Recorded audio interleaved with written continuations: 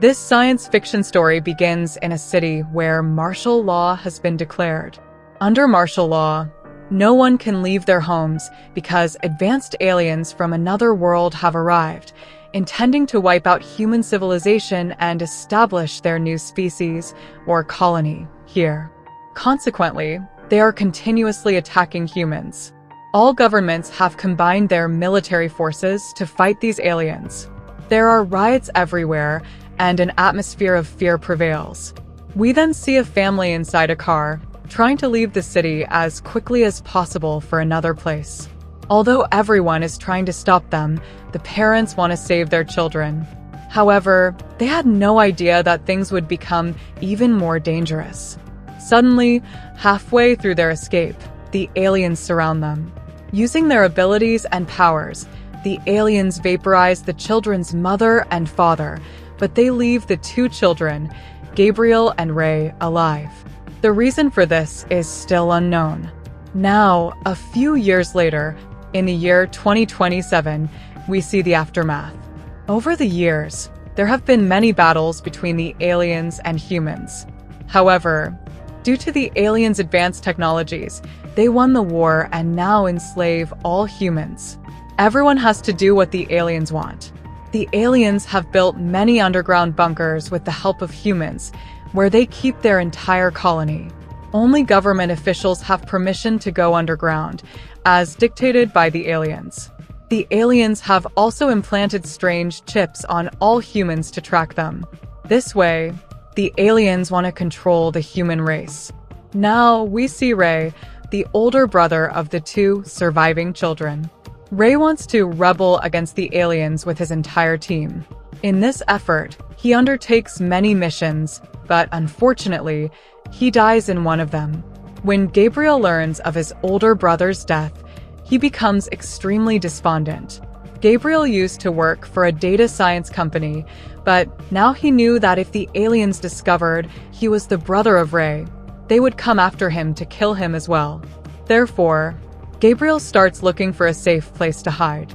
Gabriel's older brother, Ray, used to work for a company called Phoenix. Phoenix is a secret organization that plans to fight against the aliens and eliminate them. Now, the aliens hire a lawyer named William to capture Gabriel by any means. William knew that if he did not do what the aliens asked, he too would be killed. Therefore, he continuously searches for Gabriel. William knew Gabriel because he had worked with Gabriel's father years ago. So, William tries to extract information about the Phoenix organization from Gabriel, but Gabriel genuinely does not have any information about it. William even offers Gabriel a chance to join his team, but Gabriel clearly rejects the offer and leaves. Seeing an opportune moment, William secretly places a GPS tracking device on Gabriel's body to keep track of where Gabriel is going and whom he is meeting. Gabriel then goes directly to a friend, who hints that he needs to go to the Phoenix organization group and provide them with a message. Gabriel realizes that after his brother's death, he needs to take over the next steps. Therefore, he arrives at a secret base that is completely deserted. There, Gabriel meets a man who takes him inside the Phoenix secret organization headquarters in his van. This was the place where the aliens had caused significant destruction, but now no one comes here. However, no one knew that the Phoenix organization had set up their base here. As soon as Gabriel enters, he sees his older brother Ray, who is still alive. Gabriel hugs Ray and asks, "I thought you were dead." Then, Ray explained everything.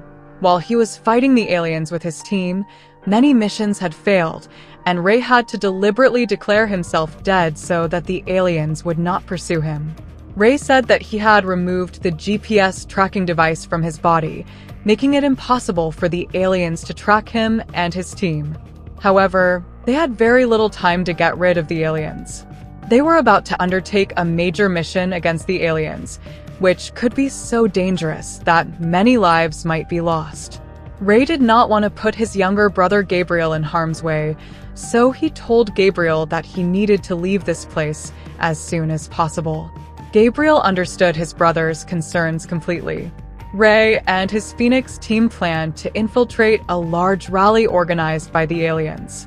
This was a celebration for the aliens' conquest of humans. Many government officials who worked entirely for the aliens were also involved in these events. They had no choice, as the aliens would otherwise kill them. The rally was to be held in a massive stadium, and Ray and his Phoenix team wanted to target the government officials, incapacitate them, and then implant their GPS tracking devices into their own bodies. Currently, the Phoenix group members did not have any GPS devices, so the aliens could not track them.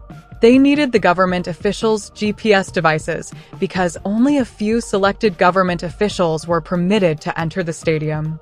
If they could get permission, the Phoenix group planned to enter the stadium and use an advanced nuclear bomb designed by the aliens themselves to eliminate them. This bomb was highly advanced and could not be tracked. With the press of a button, it could become invisible. After planning everything carefully, they began hacking to kidnap the government officials who were scheduled to attend the rally. After removing all the chips from the bodies of the government officials, they implanted them into their own bodies, allowing them to gain entry into the stadium. A few days later, this scenario unfolded as planned. The Phoenix members managed to get inside the stadium, where the aliens and other attendees were celebrating. The Phoenix team then activated the nuclear bomb created by the aliens, causing a massive nuclear explosion. Many aliens were killed, but unfortunately, humans also perished in the blast. Chaos erupted everywhere as people scrambled to save their lives. Due to the enormous explosion, large alien forces arrived at the scene, trying to capture all the Phoenix members. William, along with soldiers, also arrived, determined to capture them by any means necessary. Several of Ray's companions were killed by the aliens. When the aliens entered a bus where Ray was hiding, he narrowly escaped because he was in a confined space. However, William cleverly shot Ray in the legs and finally captured him. Meanwhile, Gabriel was shown continuously following the path his brother had indicated, trying to escape the city. Unfortunately, William used the GPS tracking device he had placed on Gabriel to arrest him as well. Gabriel was brought to a central location where his brother Ray was being tortured. Ray was refusing to reveal the name of the mastermind behind the Phoenix group, even under severe torture. William then threatened Gabriel, saying that if he did not reveal the mastermind, Ray would be killed. Despite Ray's plea to Gabriel not to disclose the information, as it would completely dismantle the Phoenix group, Gabriel, desperate to save his brother, agreed to help. Gabriel promised William that he would find out who the Phoenix group's mastermind was. Gabriel then went directly to the remaining members of the Phoenix group and deceitfully told them that he had identified the mastermind, referred to as Number 1.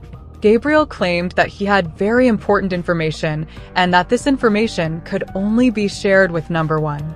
Given the critical nature of this information, the Phoenix group decided to send Gabriel to meet Number 1. Once Gabriel reached Number 1, he found out that she already knew his name. It turned out that Number 1 was a close friend of William. At this point, many soldiers arrived at Gabriel's location with the help of the GPS tracker. They first killed Number 1, as she was the leader of the Phoenix group and the mastermind behind it. Her death severely weakened the Phoenix group and eliminated their ability to resist the aliens. Further investigation revealed that Number 1 had been involved in prostitution and had used this to trap government officials and extract information from them. The city commissioner had also visited her, providing information about the rally where the Phoenix group had carried out a massive explosion. Once the aliens learned about these details, they removed the minister from his position. After the mastermind's death, Ray and the remaining Phoenix team members were relocated to an asteroid, shifting them to another planet to ensure they would never reach the aliens. William did an excellent job, and as a result, the aliens appointed him as their new minister. William then went to Gabriel, who was deeply saddened by the loss of all his friends and the fact that his beloved brother was now on a distant planet. William knew that the aliens were keeping an eye on him through the GPS tracking device, so he said very little to Gabriel and left him a memory card. When Gabriel played the memory card, he discovered that number 1, who had been the mastermind of the Phoenix group, was actually a friend of Gabriel's mother. They had known each other for a long time, and William was also part of their group. It was revealed that the entire group was a new Phoenix force, united to fight against the aliens. So, William was doing all this with a purpose: to gain the aliens' trust and then destroy them from the root. He aimed to earn their trust and eliminate them completely. According to the footage, Gabriel was now supposed to lead the Phoenix group and take it forward. Gabriel found his purpose here. On the other hand, William was entering the most crucial base of the aliens on the ground, where no one was allowed. Since William's position had risen significantly, he was granted permission to enter.